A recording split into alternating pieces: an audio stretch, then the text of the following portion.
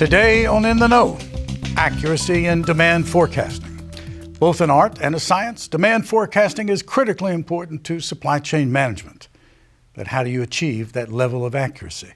We talked to a number of high-level supply chain executives about that very thing. Let's hear what they have to say.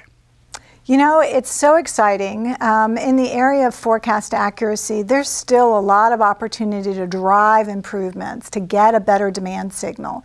And one of the exciting things today with artificial intelligence and machine learning, bringing new demand signals into the forecasting process allows us to produce a better forecast. And that forecast can continually be refined right to the point of distribution, so that you're taking advantage of the best signals in the market to drive your business and to fulfill customer service each and every day. So what we're doing now, because we can add the item in our master data in our ERP system and in IP and Logility and in demand planning, we can pipeline fill, so we can have control of the forecast. And as far as the safety stock that's required at all of each distribution point, and as far as the manufacturing point, the minimum run quantity, right? So the ROQ is, so with that being said, that has provided us with the sustainability we need to maintain those low inventories. There were 3 sets of numbers, meaning sales had a forecast and a budget, finance had a forecast and a budget, and so did supply chain. Now, everything, all the data, because of the consistency and the trust that we've given, is all done in Logility. So there's one forecast, there's one budget. We're doing all of 2020 budgeting right now in DP and manufacturing planning. We're running all the scenarios there. So we are now driving not only supply chain, we're driving the entire finance and sales from a data-driven, from budgeting, from forecasting. It's one budget, one forecast. So I think at that point the relationship was really a tools-based relationship of how do we put in a tool that can start to predict and capture our plan for what we believe demand is going to show us in the future, and how do we integrate that to, at the time, what was a single ERP back-end solution in order to give some direction into our manufacturing operations. And over the years that's become a lot more complicated, right? As we've expanded, as we've grown in North America, as we've grown globally, our North America footprint has seen more facilities be added to it. It's seen more complicated distribution models be added to it, and so we've needed to add more tools from Logility. So we have a full S&OP process today. That wouldn't be possible without Logility. So I can just say that. And what does that mean? We really focus on forecast reconciliation.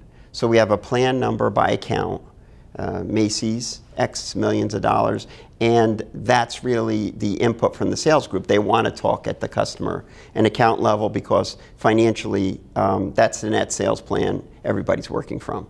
So I wanted to go to a one-number system and say we're going to pull the forecast out of Logility at a level that's meaningful to the sales group initially, to start the conversations about why are we over forecasted, why are we under forecasted, is there opportunity, etc. And then it grew from there.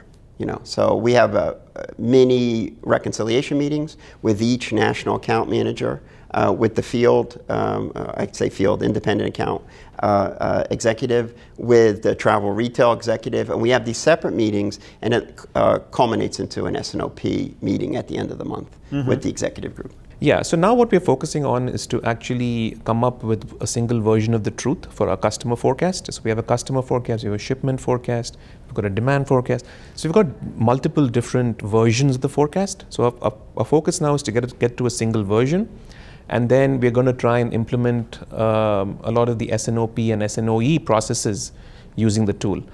We have processes in place, but now the next step is to automate a lot of it, leveraging Logility. So really we're converting from a decentralized planning model to a centralized planning model, where we can have a holistic view of our network, look across our network, make the decisions that are going to drive and support those customer service level targets that we have, making sure that we're making the decisions that are going to drive those cost level targets, managing our transportation across our network, which is a significant portion of our spend. The challenge for us is making sure that we put that right item in the right store.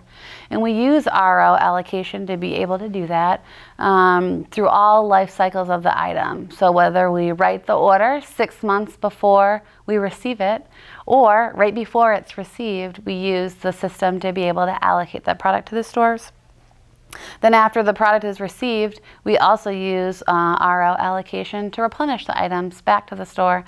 So for us, it's all about understanding how many units is that store going to sell, in what sizes, and at what time. Our business is unique and it crosses all of the United States for the finish line. And it's not just the finish line, we also operate shops within inside of Macy's. So not only do we have standalone shops in the mall, but we also have shops inside of Macy's. Well, it's always understanding the demand of that customer. So is the customer going to buy it online? How many are they going to buy? Are they going to expect it in all of our stores or only some of our stores? So we need to continue to sell through our inventory at right price and quickly so that we can make room for the next product that the customer expects. So for us, it's making sure that we buy the right item in the right sizes. Otherwise, it's a markdown liability. Well, there you have it. Information you can use, information that puts you in the know.